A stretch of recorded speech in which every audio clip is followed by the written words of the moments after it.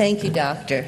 And I thank Dr. Pendelides, too, for coming dressed for the occasion. The next two people on tap are Tea Party folks, but I couldn't persuade them to dress quite so appropriately for the occasion. We have next at bat Anna Puig, who is a leader in the Tea Party movement, as well as co-chair of the Kitchen Table Patriots.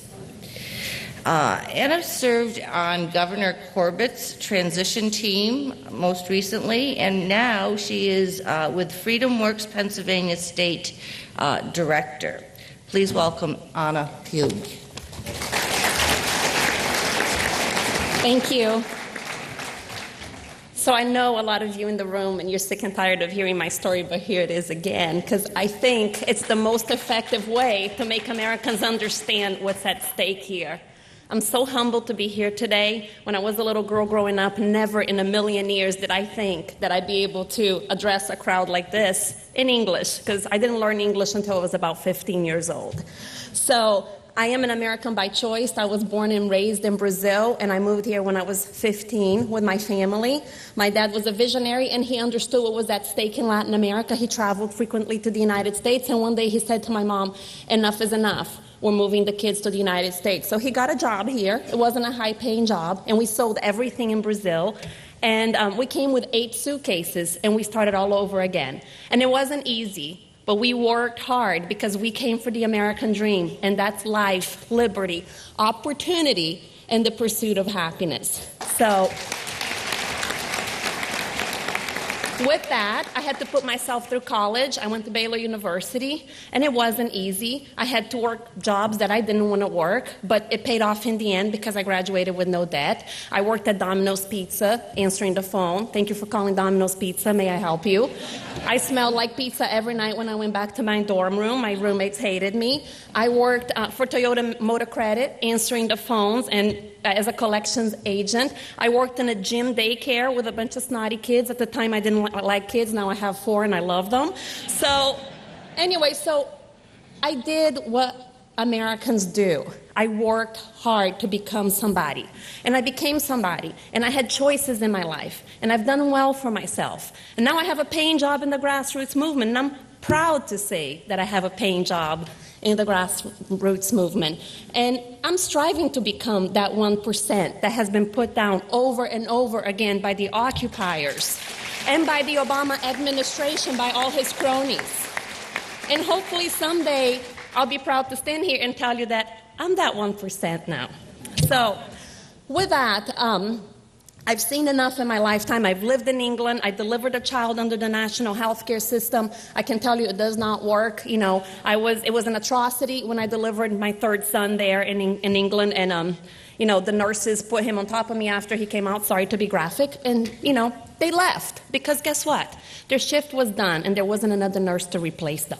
So, you know, or when I used to go for my monthly exams when I was pregnant, and they gave me a little jar, and I looked at the doctor and I said, "What's this jar for?" And they said, "Well, that's for you to collect your urine every month, but you have to take it home and wash it and bring it back for us, because we can't afford, you know, to give you a different jar every time you come here once a month."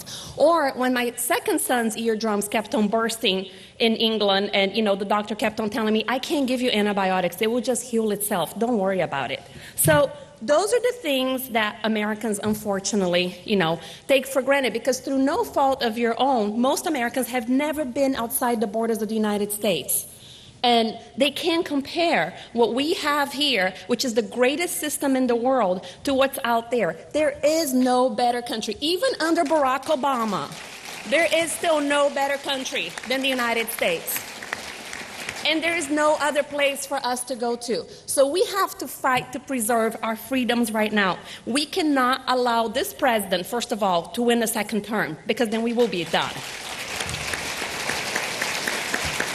But we have to unite, because divided we will fall. But together, I think we still stand a chance to bring America back to what it used to be. We can't allow this president to continue to so aggressively regulate our businesses, our small businesses, the people who create the jobs, those jobs that I just told you about at the Domino's Pizza. Those people are going out of business. I have a friend in Bucks County where I live, and he heard I was going to be in this panel, and he called me up and he said, Anna, tell my story. He runs a manufacturing business in Bucks County, and he got a call from OSHA the other day, Occupational Safety and Health Administration, and this was about a year ago. And OSHA, he didn't get a call. OSHA came into his office and said, we have to look at your facility. And they went through it, didn't ask for permission, they didn't have a warrant, they didn't have anything. They just came in, they took a whole day of his time, and then they fined him $20,000 because he had some bottles of water that weren't properly labeled. So he fought it back. In the end, he had to pay $8,000. He fired 2 employees this year, and he told his crew, he said, OSHA's going to come back in because these employees are going to call OSHA, the guys that were committing fraud, time card fraud. They're going to call OSHA and they're going to come back in and check on us. And sure enough, OSHA called this time and he said, you know what? Don't come after me. You're going to need a warrant to come into my business. And that, my friends, is what we need to do. We need to be the William Marshes of the world. Because if we don't say enough is enough, this government intrusion is never going to end. And I will finish with this. This week, the Supreme Court will start hearing the case of Obamacare. And I pray to God every day that this will be found unconstitutional. Because if not, we will be up a creek without a paddle. So thank you so much. Appreciate it.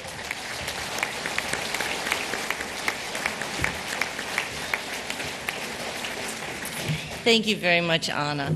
I think sometimes those who come to America and adopt this country just as this country adopts them refresh our own spirit by showing us the spiritedness of what it means to be a new citizen, almost once again in a new land, like at the time of the founding. And I think probably that's where the Tea Party gets some of its inspiration as well. And next we have another member of the Tea Party, Jennifer Stefano, who is the State Director of Americans for Prosperity. She's also a regular guest on Fox Business News and Fox News. She founded the Conservative Leadership Coalition, which later became the Loyal Opposition. And in 2004, she earned an Emmy nomination for outstanding reporting. And I also want to mention that she's a wildcat, Mr. Anton. She's a Villanova alum. Welcome, Jennifer Stefano.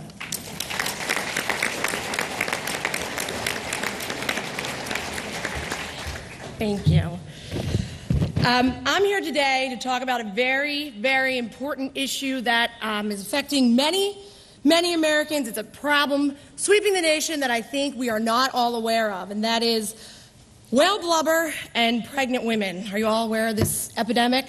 Well, I have to tell you about it because it's something that clearly has concerned the Environmental Protection Agency and our president. A very non-scientific study was done on a group of women living on the Faroe Islands, and they found that those women who eat a high level of whale meat and whale blubber, when pregnant, have high levels of mercury in their blood, and therefore it is unhealthy. So the EPA and the president thought, wow, that sounds like something we can use to shut down coal plants. And here's how they did it. They took this non-scientific study and they issued a ruling based on it, in which it said that the EPA recently published this regulation which seeks to lower mercury emissions from coal and oil fire plants, just based on this one study.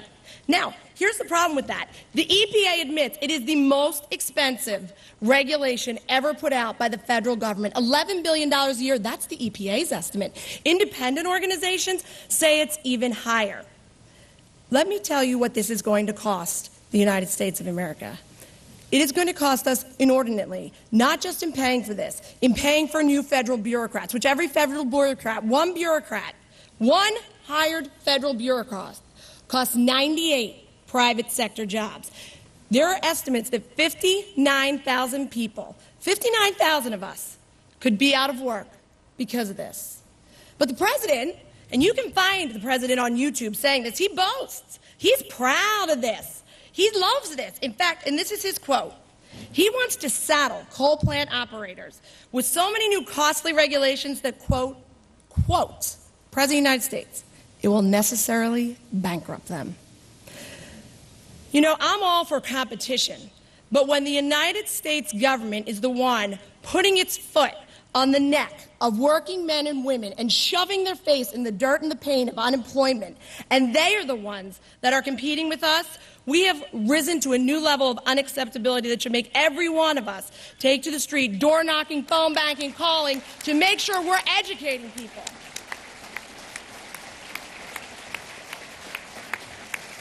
You know, I live in Philadelphia, and I love picking people up from the airport because we drive by the refineries, and everyone always complains, oh, they're so ugly. Ugly. I smell that beautiful gas. It's a beautiful thing. I am not washing clothes in a river because of those refineries, because of these coal plants. Thank you. Thank you, and front-end loading washing machines. That saved women. These are, and yet, 2 weeks ago, refinery workers in Marcus Hook collected their last paycheck. 500 of them walked through the doors of their home with their last paycheck in their hand. You want a war on women? Coal regulations, mercury regulations, shutting down plants, the president raging war. There's your war on women.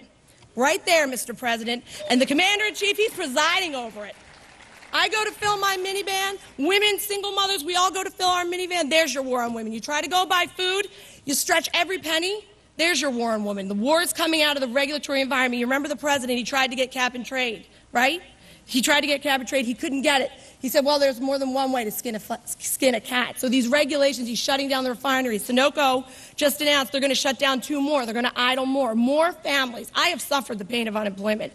I know the feeling of walking in the door, of all these Americans, these men and women walking through the door and having to tell their spouse, their children, that they don't have a job anymore.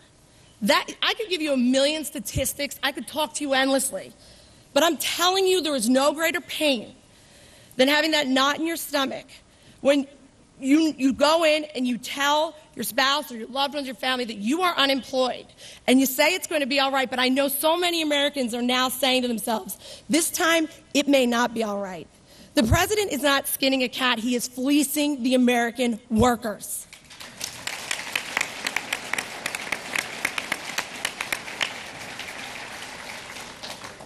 There is a war on women, and this is what it is. It's a war on women, it's a war on men, it's a war on family, it's an The President of the United States, through regulatory overreach, has not only overstepped the bounds of the Constitution, he has unleashed economic hell on all of us. And we in Pennsylvania have so much to lose with our beautiful natural resources. No one speaks about it better than Ann McElhenney. So I urge you that when they come at you and say there's a war on women and you don't like the environment and you don't like the children, don't give them a fact. When they come at you with that and take swings at you, swing back and hard. We can do it. Thank you.